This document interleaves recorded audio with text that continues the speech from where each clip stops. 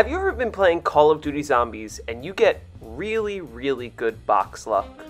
In this footage here, I got the Apothecon Servant, then the Thunder Gun, then the Ragnaroks, then the Little Arnies on my first 4 box hits.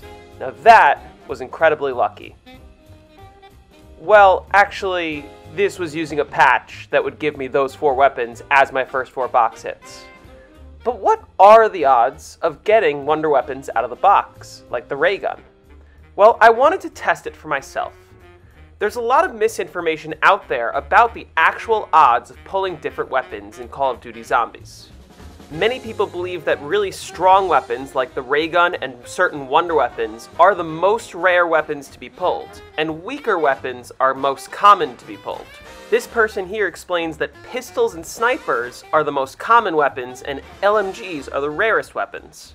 This person insists that all normal weapons have the exact same odds of being pulled, but wonder weapons have a slightly lower chance than being pulled than all the other weapons.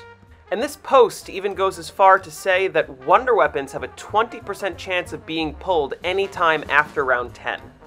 Well, I'm here to set the record straight.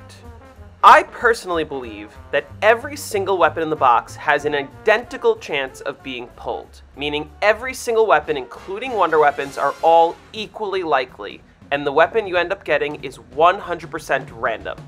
So I decided to go in-game to test this myself. What I decided to do was load up a game using the strat tester mod. The strat tester mod does not affect any of the odds of getting any weapon out of the box. However, it does spawn you in with 500,000 points, so I could easily locate the box and then just spend my entire time hitting the box until all of my points are gone, recording all of the results. I decided to load into Call of the Dead and do exactly this.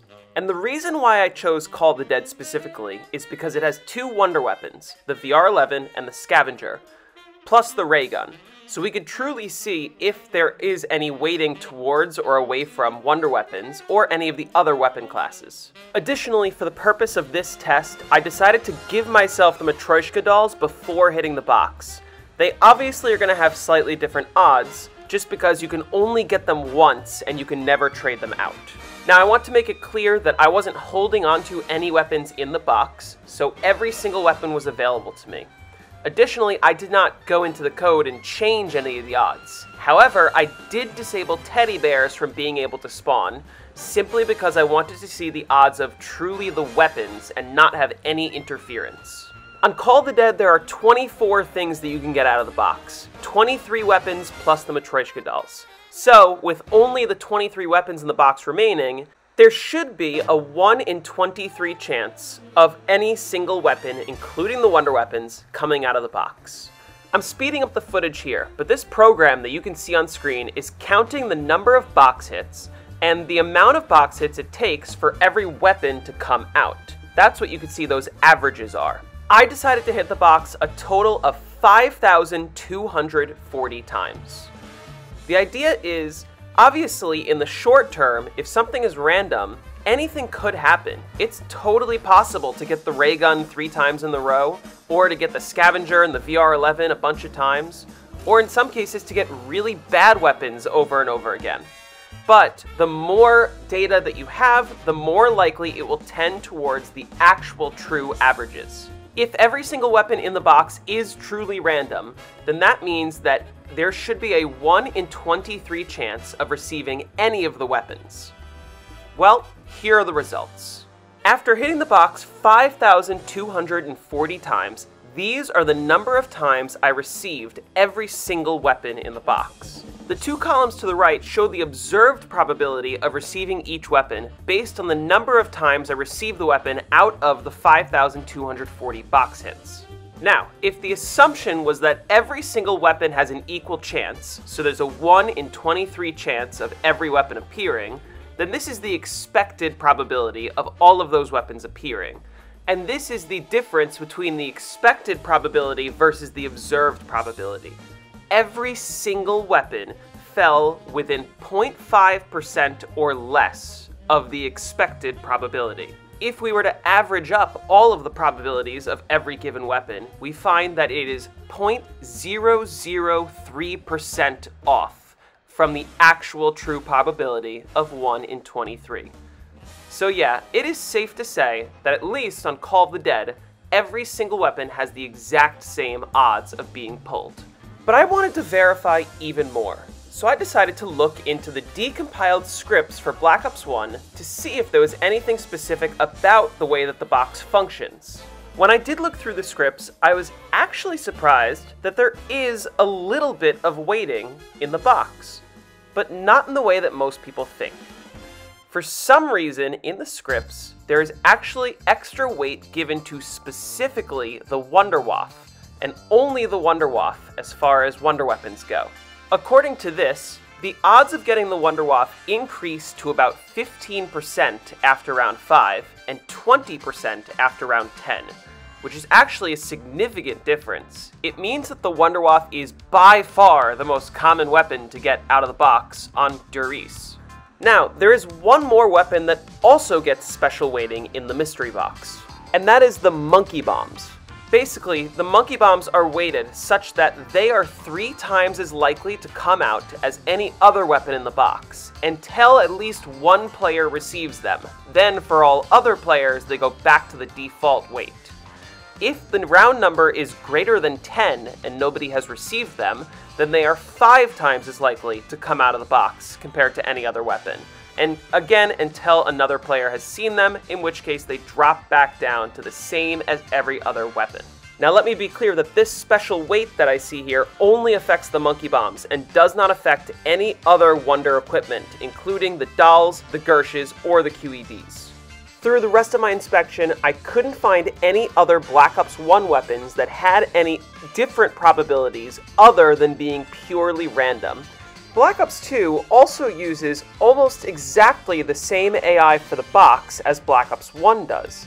Believe it or not, the script that specifies that the Wonderwaffe should be more common than the rest of the weapons also exists on Black Ops 2, even though none of the maps actually have the Wonderwaffe at all. Now, I personally couldn't find anything specific about the Raygun Mark II, which is, for sure, the most rare weapon on every map that isn't buried. Although, from asking around to a few close friends that know a lot about the game, it's believed that the Raygun Mark II has a 1% chance of coming out of the box at any given time, while the rest of the 99% chance is split evenly among every other weapon in the box. The only exception is with the Teddy Bear Permaperk. This does actually change a lot of the probabilities of the box, but it doesn't work in the way that most people think.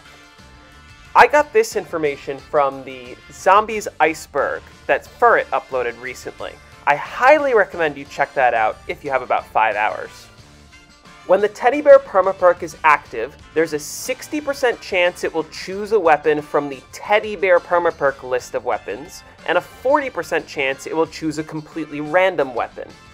The Teddy Bear Permaperk list of weapons can be found by looking in the iceberg, and I'll leave a specific timestamp down in the description if you want to learn more.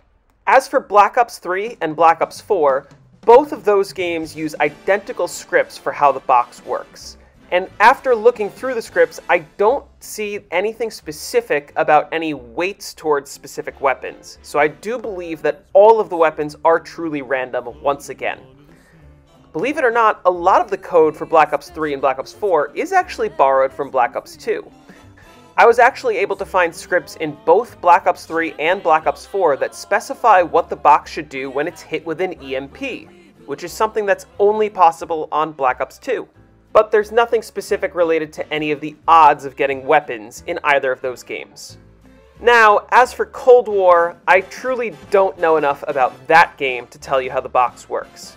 Obviously, it is definitely intended that there are separate odds for each of the weapon classes and weapon rarities on that game, but I'm going to leave that for somebody else to research in the future. The point is, I believe that I can conclusively say that on Black Ops 1, Black Ops 2, Black Ops 3, and Black Ops 4, every single weapon has the exact same odds of being pulled, regardless of weapon class, regardless of whether or not it is a wonder weapon. The only notable exceptions are the Wonderwaffe on Black Ops 1 Duress, the monkey bombs on certain maps that they are on, the Raygun Mark II on every map except for Buried, and when the teddy bear permaperk is active. Those are the only times that the weapon odds actually do change.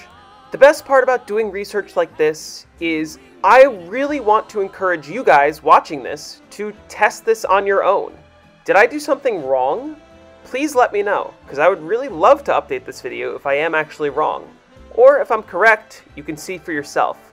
I've left all of the data that I found down in the description, as well as linked to all the scripts, as well as the programs that I use to help me collect this data. And regardless, I hope that you learned something this video. And if not, I do hope that you enjoyed the video. Thank you for watching so much. I'll be uploading even more soon, and I'll see you soon.